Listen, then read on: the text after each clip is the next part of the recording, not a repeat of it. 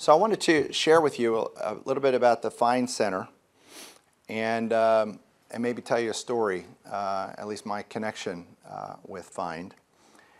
And maybe start off with, as I just pronounced it, PHIND. This is a homophone, a word that is, sounds like words that we're familiar with but are spelled differently, about PHIND. And I say that because I think a lot of us in the School of Medicine know what PHIND stands for, Precision Health and Integrated Diagnostics, and I think we know how to pronounce it. But as we start looking across campus, there's a huge opportunity to build further bridges with our other disciplines and colleagues. But the double entendre about PHIND is in fact intended. This idea of understanding and detecting things earlier has been a hallmark characteristic of the PHIND Center. And the integrated diagnostics is a key component of that. And so this has been something that has been key for us.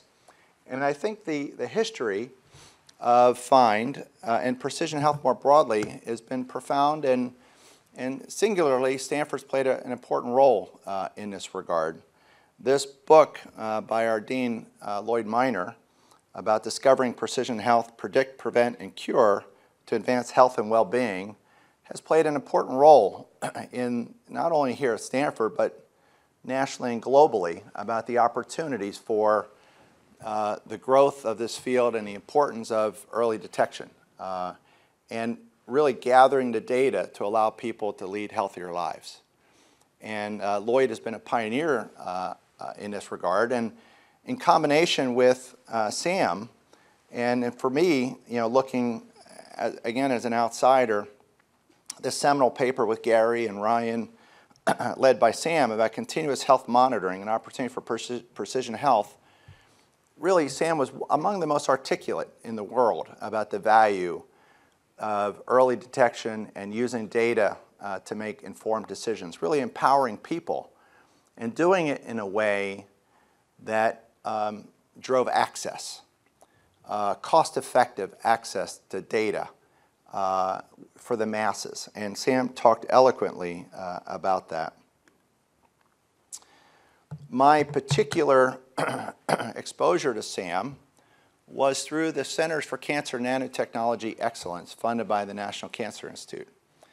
And this was a really exciting program. And as an engineer, as a chemist, the role that this program played in bringing in a lot of people that were not in the field of cancer research, but were taking the latest advances in engineering, in particular in nanotechnology, and the opportunities for precision treatment, precision detection, played a really seminal role. And here at Stanford, as you see, there was a network of these centers. Initially, there were 5 centers. The one center funded here at Stanford that Sam led, that was arguably heavily focused on early detection, which is what Sam was all about in so many ways. The 5 centers grew to 8 centers. We, at the University of North Carolina at Chapel Hill, we were one of the original 5 centers. And our center was heavily focused on taking the tools of the microelectronics industry, the top-down lithographic tools, to make precision carriers that were useful for drug delivery and vaccine presentation of antigens and adjuvants to the immune system. And this is where I got to know Sam. And this is where I got to know a lot of people on the Board of Scientific Advisors, including our distinguished kickoff speaker here today, Heidi Risek. And to me, this was a seminal program, I think, for our nation, in bringing together communities that have not been together much. And I think the legacy of this program continues. But it was in this context that Sam and I started talking about the opportunity for closing the gap between early detection and precision treatment. And we started reminiscing or reflecting on both of collaborating more and more. And this started to a dialogue with Sam and I about me coming to Stanford in 2014. And it was a very exciting consideration. At the time, we had some breakthroughs in my lab that made that I wanted to put the pause button on that. But Sam and I continued the dialogue. And part of that, I ended up leaving the university and being part of a company. And when I stepped down from the CEO role of that company in 2019, Sam was the first person that called me and was questioning whether I wanted to go back to North Carolina or stay on the West Coast. And that started the conversation. And in March of 2020, agreed to, boy, this would be a great place to restart my career. And it was at a time, and again to share with everybody, that Lloyd Minor and Sam called me. And at this point, Sam was pretty sick. But he called, and Lloyd said, we have some exciting news, and Sam has a question for you. And exciting news was they had just raised a professorship in Sam's name, and Sam had asked me to be the inaugural holder of the chair in Sam's name. And so it was a really heavy conversation, but it was one that I obviously was exciting to try to bridge the chasm between early detection and precision treatments. And so that was a great opportunity for me, and I was excited about that. And when you start looking at the impact that PHIND has had over the years, that's when Sam and team launched it, it's been really remarkable set of focus areas. There's been a lot of different projects, but the majority of them were funded in these areas. Detecting cancer with liquid biopsies was a big initiative here, and continues to be, and a really big impact. But it went beyond cancer and heavily focused on teen depression and suicidal tendencies, and we funded some programs in that area. And then the idea where information can help people lead better lives related to metabolic disease and diabetes in particular. But as you also start thinking about programs for extending life and longevity, we funded programs in predicting healthy versus pathological aging and the opportunities for adjusting the course of action there. And then probably the lion's share of our investments and recent investments for PHIND is in the new cyclotron. So Stanford's making significant investments in this space. Again, celebrating the legacy of Sam and Aruna and everybody in this space, and also getting more and more aligned with not only early detection, but theragnostics. So this beginning of thinking about early detection and treatment becoming an increasingly important area. And so the vision for PHIND is reflecting on the legacy of early detection, but now coming full circle and thinking about more and more related to precision treatments and the coupling of the two areas.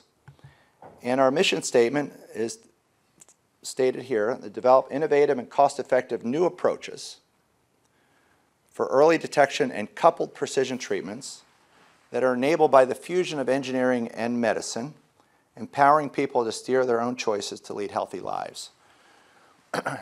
For me, in particular, this campus is an exciting playground because it's got all the different dimensions of a whole university here. And I say that because our friends up at UCSF and where I came from at University of North Carolina, we didn't have schools of engineering. Those are two universities that are in the top 10 in federal funding that don't have schools of engineering. And that's a challenge. And there's a lot of great medical centers that don't have schools of engineering. This is one of those whole campuses that not only do we have the breadth of capabilities, but the barriers for collaboration are almost non-existent.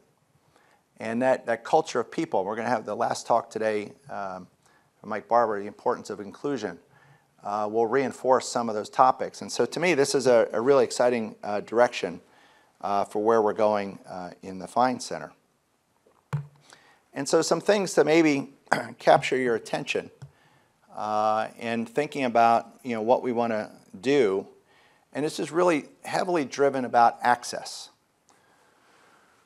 I'm a big believer that science and technology can drive down the cost of healthcare.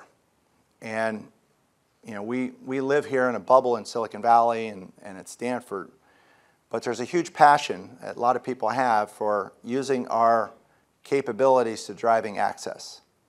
And again, that's another hallmark feature, I think, of Stanford. And so this idea about driving the technologies and insights to make people's lives better across all gamuts of economic access is really key. This idea of, what if emergence of osteoarthritis could be as simply detected when you visit a grocery store?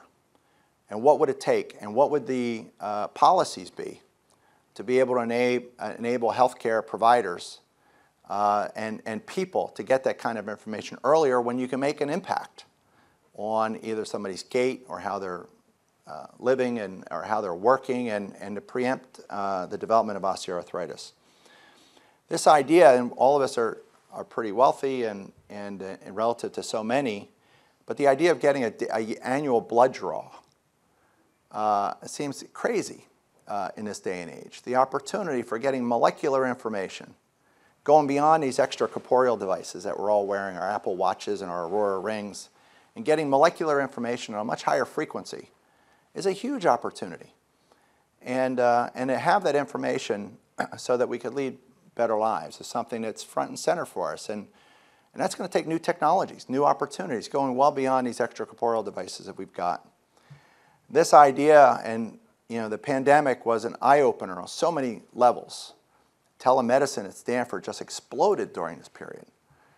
And what kind of technologies can be used to help people make better decisions in that regard? I've always wondered why I'm in a radiology department in some ways. Sam, the radiology department here, respectfully, was sort of a land of misfit toys. And I'm one of those, along with card-carrying radiologists who really do the heavy load. But radiology, in my mind, is about seeing things. It's at the forefront of seeing. And the opportunity, what technologies will allow us to see? And that see is maybe a broader definition of seeing. But the idea of using that so that we can help people lead better lives or make changes, and the pandemic was a big example of that. And this idea of vaccines and preventing disease and tuning the immunological system to help us live better lives is a great opportunity. And we want to help drive new technologies in that regard. And to have the dynamic information in real time is critical.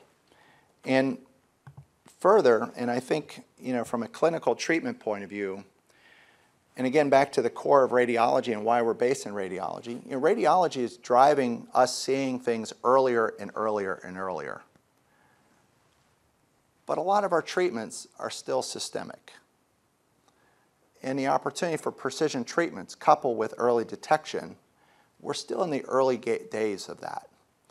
And the opportunity to avoid the side effects of treatments and coupling those with early detection, I think, is increasingly clear. And we want to play a bigger role in that going forward. So we're going to continue to evolve from a strong legacy of what we've been doing at PHIND, go well beyond some of the extracorporeal devices, and design, innovate, and prototype new technologies. And part of this, too, is not just to languish technologies in publications, but to have the translational acumen to bring them to market to help people lead better lives. And you'll see a lot of that in our symposium today. But giving people the data and the information, not just the raw data, but translating that, and the role that AI and machine learning will have to see pattern recognition to help people make better decisions, and modify the course of their disease by these precision treatments, vaccines, and theragnostics. So this idea of early detection through treatments is going to be a pivot for us at PHIND, and one that I think is a natural evolution of where we've been. And so we're going to be putting together the tools and capabilities to support the trainees, the students and postdocs and fellows and the faculty to really help move these things forward. And these are just some examples, but this idea of really driving towards this. And we're going to see some of the talks today are doing that. Some companies like Prenovo and others about whole body imaging and doing this in an increasingly cost-effective way. The opportunity for non-invasive tools and minimally invasive tools to get more and more molecular information. to understand the ensemble effects of measuring different things, different biomarkers and others, to really detect the onset of disease earlier and earlier, back to the core mission of PHIND. In addition, this idea of double downing and the opportunity for the cyclotron and theragnostics will be a key opportunity for us going forward. We're going to have the capability of making things with digital manufacturing tools. And that would be an increasingly important part of who we are to help people do the translation to new diagnostics, new treatment opportunities. And connection with immunology will be increasingly important for us. So this is where we're heading. And part of this, too, will have a translational excellence focus. We are big believers in digital manufacturing. Manufacturing science, as opposed to prototyping, is a different discipline. And it's one where we have incredible strengths here at Stanford. Additive manufacturing related to metals, additive manufacturing related to polymers, and additive manufacturing related to bioprinting.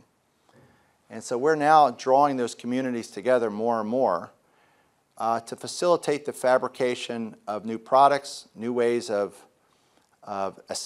evaluating our product concepts with bioprinting tissues, for example.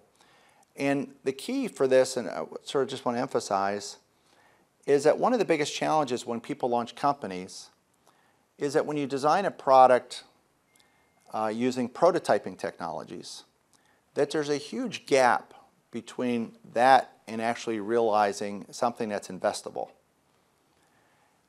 But designing products on a piece of equipment that also can scale it up, designing on the means of production, is a whole new onset opportunity. And this will allow us to speed the innovations to market, or speed the innovations to get the kind of investment capital that's necessary. So in partnership with SLAC up on the hill here, the Stanford Linear Accelerator, and the Department of Energy, we have more and more opportunities for the method of making. Some of the great expertise in 3D printing with metals, amazing colleagues here in bioprinting, including mitigating some of the needs of animals in testing of devices, and a more ethical approach to product design. But also, ideally, not just the ethics, which is key, but making it more recapitulate the human system, which is increasingly important. You know, we've been dealing a lot with microneedles, and the typical roadmap is dealing with mice. But you're trying to do this with humans. The anatomy of mouse skin is so different than human skin. And it leaves one actually in information that's misleading and can send you down the wrong path. But now there's efforts here at Stanford to 3D print human tissue that can better recapitulate that. So we can actually test our devices with the right interstitial fluid, the right pressures, the right diameters in the anatomy. And so those will be increasingly important for us going forward. So that's the method of translation. Another key component for us is all about teams. I've been part of a lot of different design teams and research teams in my career. And it's hard working with people, frankly. We spend a lot of time bridging disciplines, science, chemistry, physics, radiology, oncology, and we spend a lot of time worrying about the challenges of working between disciplines. Well, humans are as diverse as these disciplines. And I will tell you, as a lab leader and been a part of different companies, it's often never the science and engineering that gets in the way. It's usually the people side of things. And getting teams to work together is absolutely a critical part of the future of translation. And I think the speed of innovation, and nothing makes me more disappointed than seeing something really cool languish because the teams are ineffective at making it happen. There's a lot of C technologies with A teams that make it. But I've seen a lot of A technologies with C teams that die. And to me, that's a travesty. And so part of a lot of the opportunities is giving people the capabilities and understanding of what it means to have a great team, and role-playing and effectiveness. And so we're going to play an increasingly important role of that. And we have a center here, the Center for STEM Mentorship, focused on teams. There's a lot of mentorship activities here at Stanford. A lot of it's focused on students or faculty. But our STEM Center actually brings together teams. If you want to participate in this, you have to participate as a team. And it takes a vulnerable trust with leaders to do that. And this is an increasingly big part of who we are and a part of the PHIND Center. And finally, boy, there's not been a bigger sea change, I think, I've seen in the last 6 months to a year than we can see with AI and ChatGPT. And we should all be prepared for what's happening in this regard. And it's quite remarkable. And the opportunities for accelerating innovation, accelerating connectivity. Universities, not just Stanford, but all universities, are probably among the most disaggregated places to be. There's so much going on. And there's literally 1,000 flowers blooming here in a lot of different ways. And, but the opportunity to make connections is ripe because things are happening in a disaggregated way. Just think about the individual departments that we're all in. We think about the seminars in that department. We think about our colleagues in that department. Well, right next door, there's probably another department working on similar things. Imagine a day where if you were to ask the question, what's happening in organoids across Stanford in the last quarter? And the opportunities for gathering that information. Imagine if research group meetings, if seminars, if classes were funneling through these engines so that you can really stitch together a campus in a much more effective way, mine a campus in a much more effective way. This is a great opportunity, probably among the greatest opportunities, I think, in higher education and research that's coming. And you know, those universities that now start to funnel all that they are through these really basically synthesizers, connectors, are going to have a huge opportunity to elevate what's going on. And so we're really interested in how these collaboration tools are going to play an increasingly important role in what we do at a research university. And this idea about Stanford combined and integrated, placeholder right now, is one that we're thinking more and more about. And you know, the clinical translation centers, the CTSA, among others, are increasingly focused on the science of translation.